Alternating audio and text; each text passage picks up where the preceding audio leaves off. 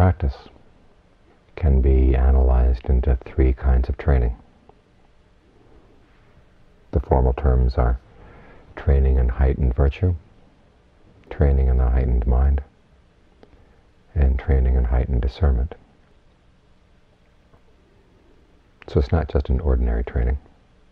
It's a heightened training, because we all have virtue, we all have good states of mind from time to time. We all have discernment from time to time. The trick is to raise them up to a higher level.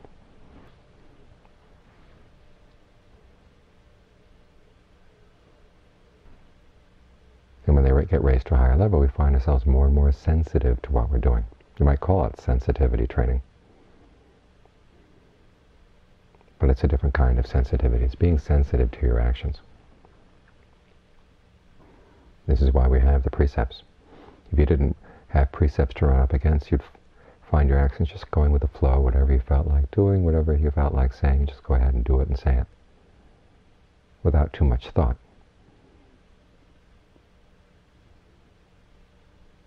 Aside from what you can get away with or what's acceptable in your particular circle of friends.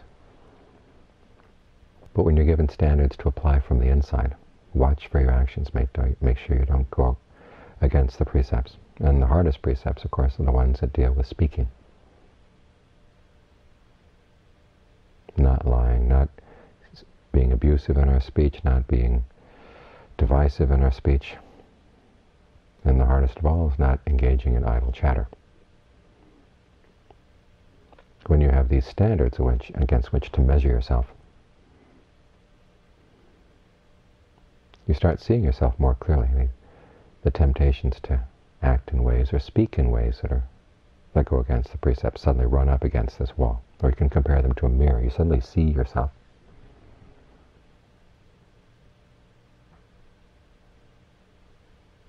Much more clearly than you did before. Or you can make a comparison with a dam built across a river.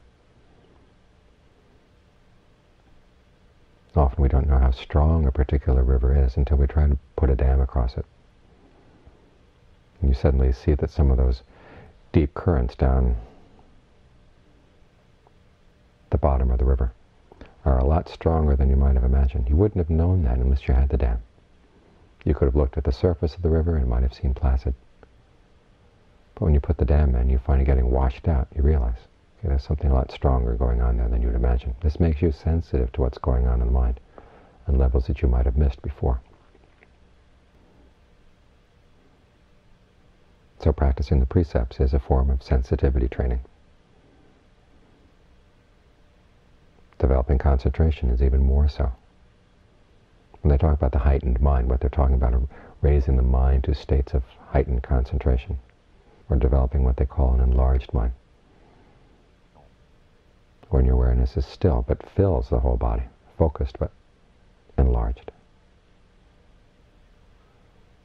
To get here, you really have to be sensitive to what's going on in your mind.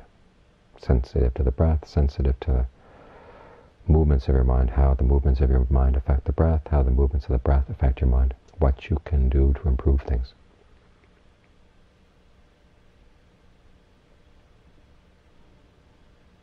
And how you can develop your standards of what's an acceptable way of dealing with your mind. In other words, on the one hand, you get more sensitive to what you're doing, but on the other hand, you also have higher standards as you get more sensitive to very subtle levels of stress, subtle levels of unskillfulness that would have gone right past you if you were just thinking in terms of the precepts. But when you're suddenly thinking in terms of keeping your mind solidly with the breath for long periods of time, you start seeing these other movements as well. And you have to figure out ways to deal with them.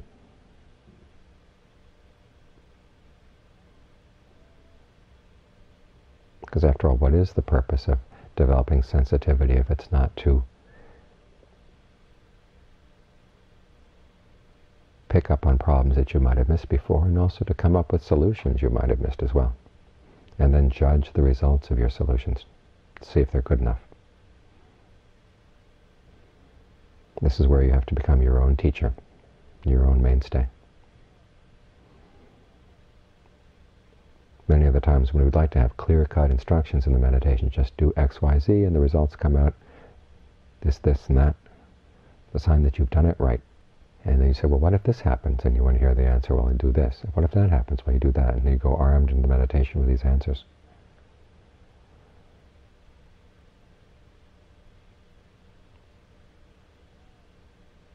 But they may not teach you sensitivity. They may not teach you ingenuity.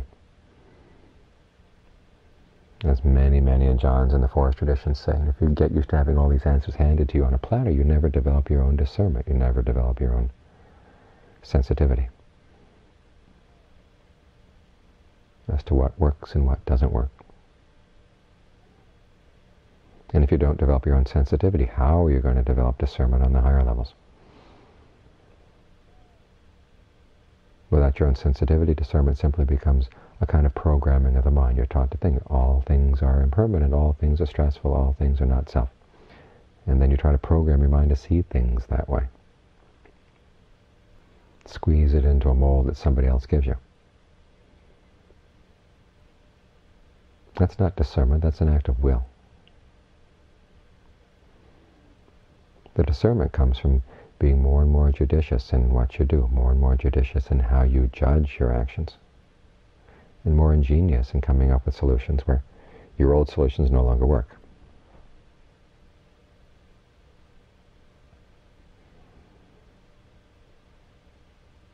When I went to stay with Ajahn Fuang, there are many things that he would not explain, starting with cleaning up his hut, where things were supposed to go.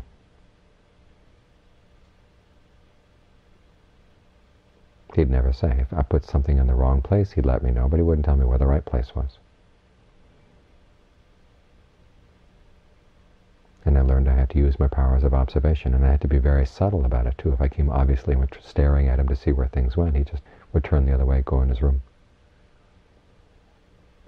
But if I'd glance out of the corner of my eye, I'd see, oh, this goes there, that goes here. And I had to start learning to depend on my own powers of observation. And it was funny how deprived and ill-treated I felt when I was treated that way. Why couldn't he be up front with the answers?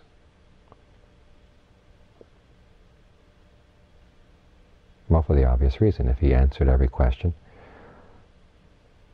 if I made a mistake, it'd be his fault, because I was depending on what he had told me. And I had also learned not to depend on myself. I wanted to get by without having to use my own powers of observation.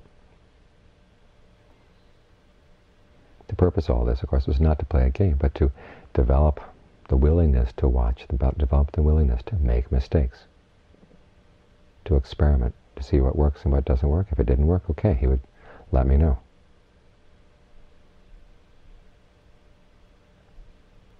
And as a result, I became a lot more tolerant of being dressed down in front of other people. He always liked to do this in front of other people.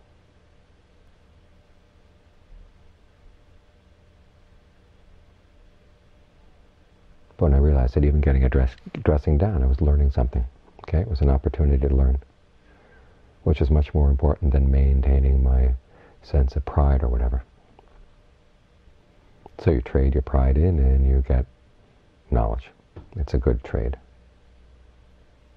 You trade your laziness in and you get knowledge. It's a good trade.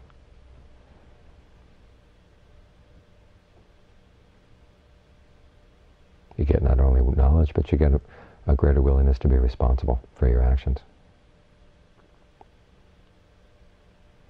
This principle carries over into the meditation. Because as you're sitting and meditating, you can't expect to have someone sitting there holding your hand and tell you, now you do this and now you do that. You've got to learn how to hold your own hand. That's why your right hand is in your left hand on your lap right now.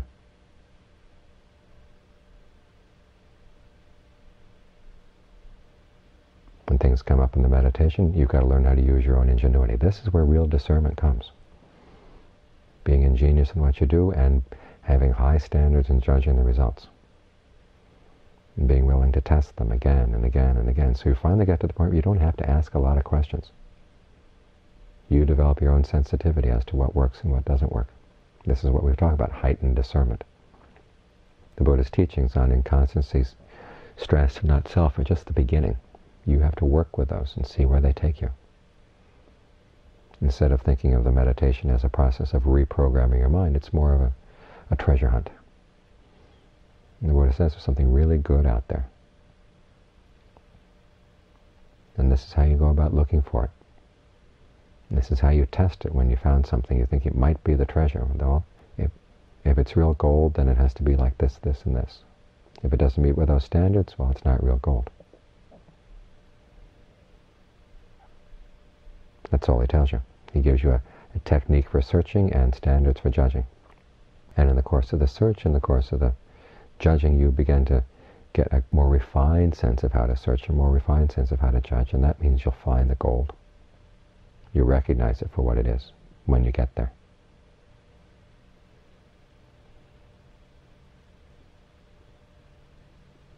So this is why there's so much in the meditation that's not explained, partly because there's a lot of things you can't explain. There's so much that's subverbal. But even with some things that might be explained, it's better to find them yourself, to make your own discoveries.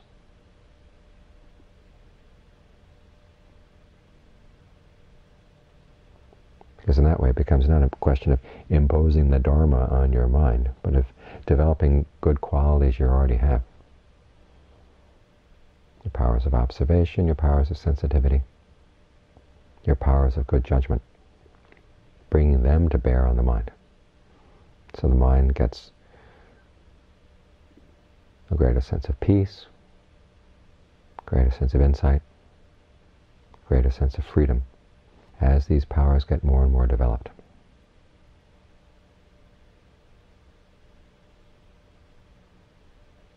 So this training in heightened virtue, heightened concentration, heightened discernment is not something that's imposed from the outside. It's something you apply to yourself.